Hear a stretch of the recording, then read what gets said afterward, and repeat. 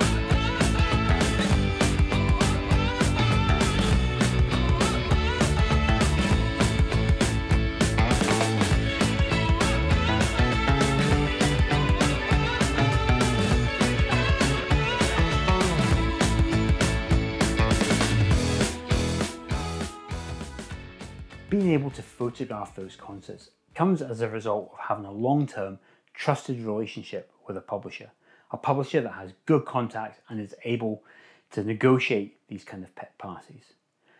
But the bigger the gig, the harder it is to get one of these photo passes. For example, the Muse gig, we've been negotiating that for probably a few months, but we actually only got confirmation that we had a pit pass less than 48 hours before the gig started. What a photo pass does is it gives you access to the pit. Now, if you don't know what the pit is, let me explain. In this photograph here, you can see Home Park, which is Plymouth Football Club's ground. This is where Muse were going to be playing. Down to the bottom right is the pit entry area. Now, this is always fenced off. It's normally got a gate and it's always controlled by security. You need your photo pass to get in that area. We were also escorted in as well. You walk along there and you come to the main pit area. This is a section in front of the stage where the photographers go and allows them to take photographs of the act when they're on the main stage.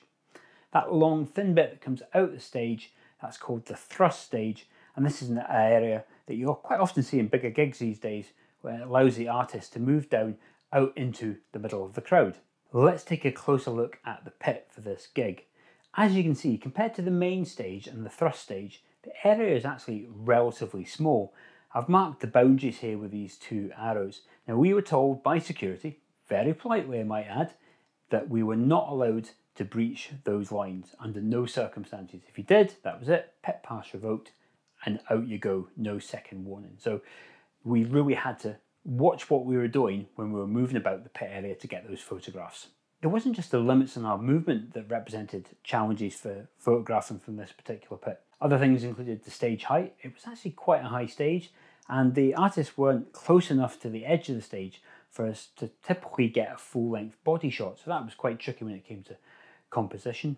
Other things to consider were fellow photographers. Now, quite a small pit area, quite a large number of photographers, so you had to be quite careful and, more importantly, considerate to your fellow photographers. You didn't want to be walking into people's shots, or even worse, not really having spatial awareness and walking into people. So you had to kind of be a little bit careful there.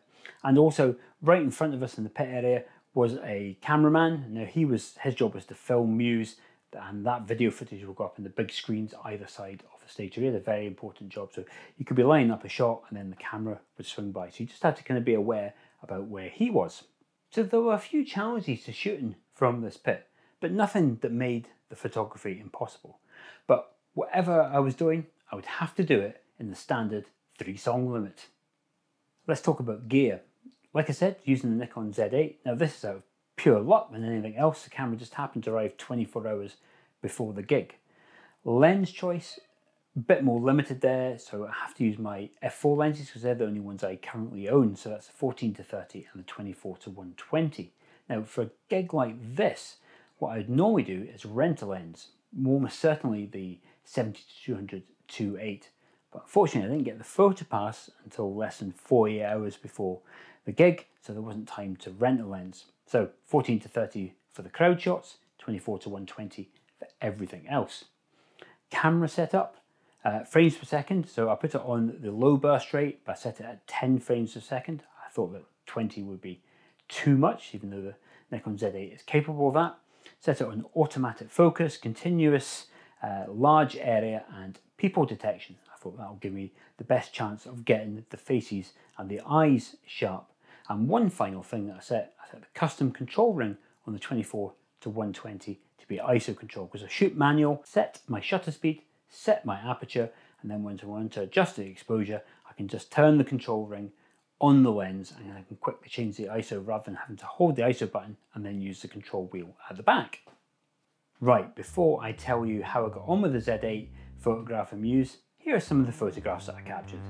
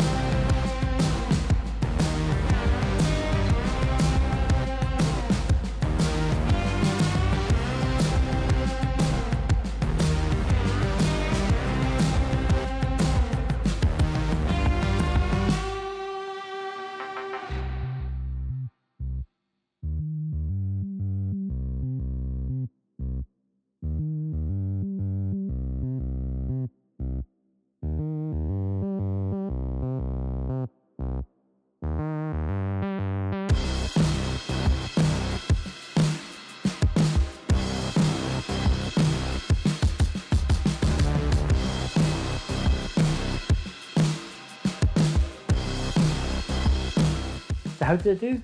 I think I did okay. The main thing is my editor's happy. He's got some photographs that go along with his article. So that's always the most important thing. Now, if it had a bit more pit access, a bit wider access, maybe in access down the thrust stage and the 70-200, yes, I probably could have got some better shots. But on the whole, I think I captured some good photographs that showed the character of the gig. So how did the Nikon Z8 perform? Well, very well. Now, I'm not going to call this a full review because I only got the camera 24 hours before the start of the gig. And apart from switching it on, setting up the menu options, the first frame I took with the Nikon Z8 was when I was in the pit, ready to shoot Muse.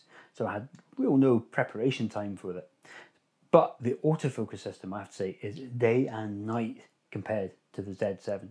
I just left it on autofocus mode, detecting faces and eyes, and it just did the job that I wanted it to do. It detected faces, eyes, I could move between the faces and different people's eyes. And it just gave you so much confidence that you didn't have to really worry about the autofocus system. It was taking care of itself. So that really only left me to deal with composition and lighting. And lighting was a lot easier as well because I got that control ring on that 24-120, and because I set the manual aperture and manual shutter speed, in order to adjust the exposure, all I have to do is turn the control ring on the lens to adjust the ISO. So the overall shooting experience compared to other cameras that I've had is vastly superior. So how did I end up taking over 1,000 photographs in less than 10 minutes? Well, as it turns out, quite easily. So even with the camera set at 10 frames a second, it's very, very easy to do a long burst. Now, unlike my previous cameras, which have had mechanical shutters, that's Z7, D850, D750, for example, this camera has no moving parts. So when you press the shutter, there's no sound and there's no physical vibration or physical feedback to let you know you're taking a picture. The only way you know you're taking a picture is when you look through the EVF.